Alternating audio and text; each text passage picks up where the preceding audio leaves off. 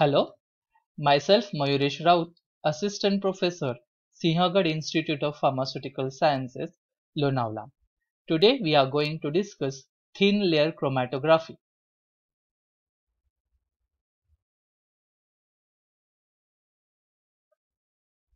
We are going to cover the basic principles of TLC and what are the different steps which are involved in TLC.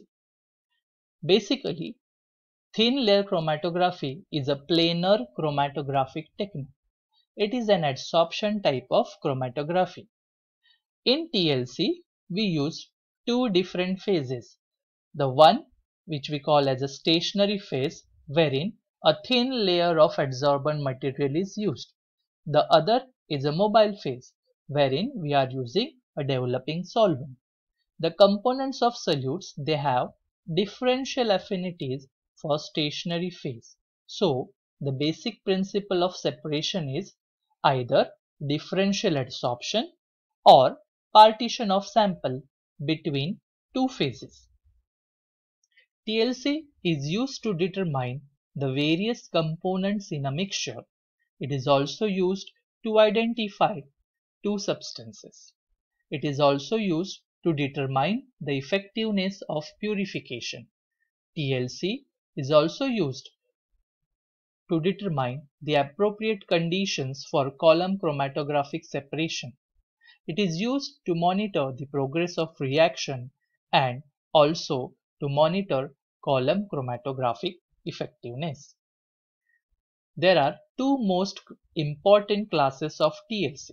First is normal phase TLC and second is reverse phase TLC. In normal phase TLC, the stationary phase is polar. Example, silica gel. The mobile phase is an organic solvent or mixture of organic solvents, which is less polar than the stationary phase. Whereas in reverse phase, the stationary phase is a silica bonded with an organic substrate such as long chain aliphatic acids like C18, and the mobile phase is a mixture of water and organic solvent which is more polar than the stationary phase.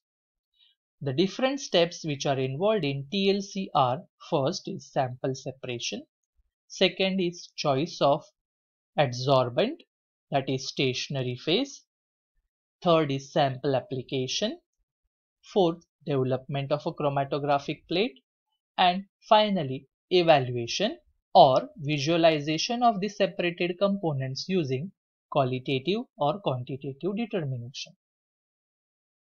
First step, that is sample preparation. The sample solution must be a clear solution.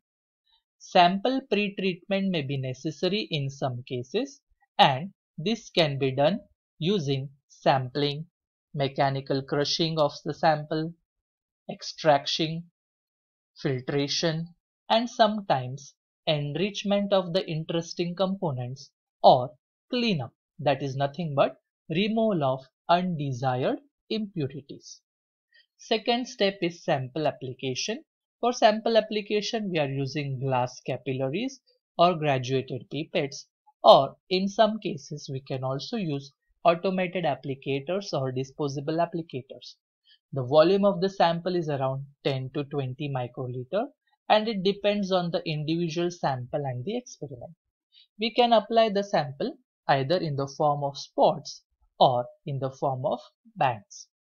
Sample is applied several times with intermediate drying. We have to take some precautions while doing sample application. That is, we have to use each capillary once to avoid contamination of the sample. We have to place the capillary on the plate vertically. We have to also take care that we do not damage the thin layer while doing the application of the sample.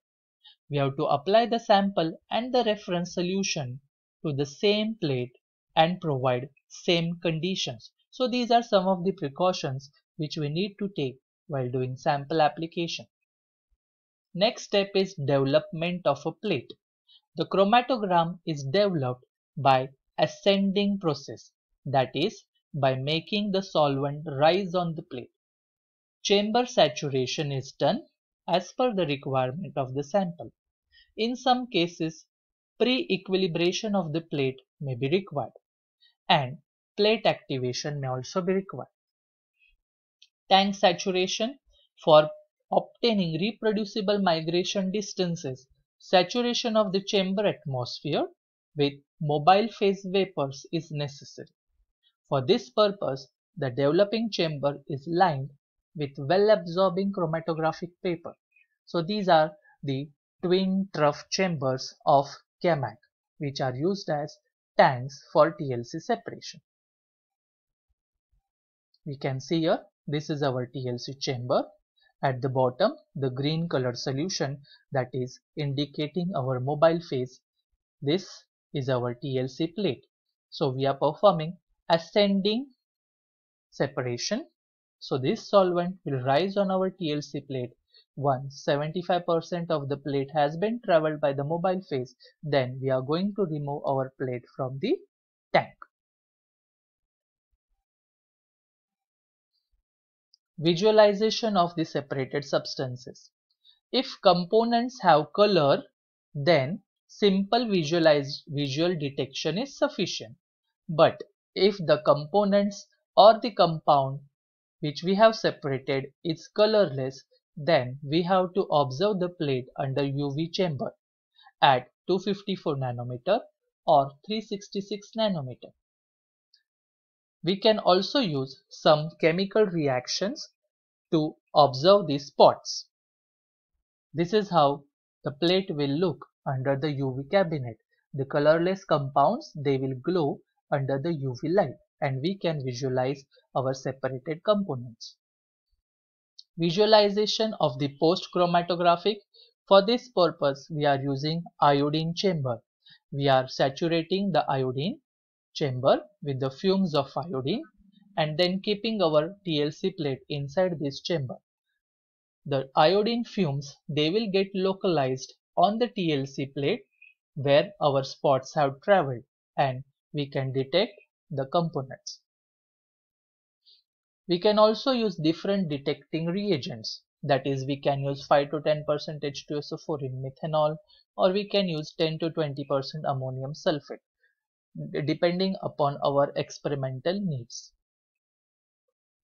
So this is how we are going to keep our TLC plate in the fume hood, and with the help of a spray gun, we are going to spray the spraying reagent on the TLC plate. So this is called as spray gun. We are filling this spraying reagent inside this spray gun, and with the help of this bulb, we are spraying the spray on the TLC plate. So these are some of the spray reagents which are used for TLC. For example, if our sample is alkaloid, then we are using Dragon-Dorf reagent. If our sample is reducing sugar, then we can use aniline phthalate as a spray reagent. If our sample is amino acid, then we can use ninhydrin spray reagent. We can also go for qualitative and quantitative determination.